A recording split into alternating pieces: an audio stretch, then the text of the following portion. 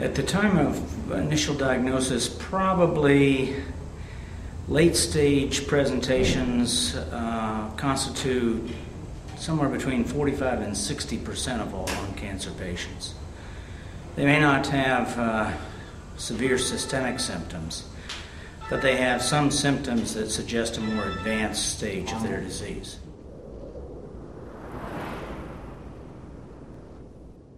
Just because it's an advanced stage doesn't mean that there isn't treatment available that will cause the tumor to go into a state of regression such that their lives are not only extended in quantity, the amount of life that remains, but also that their quality of life is improved by this systemic therapy, whether it be chemotherapy, radiation therapy, a combination of the two.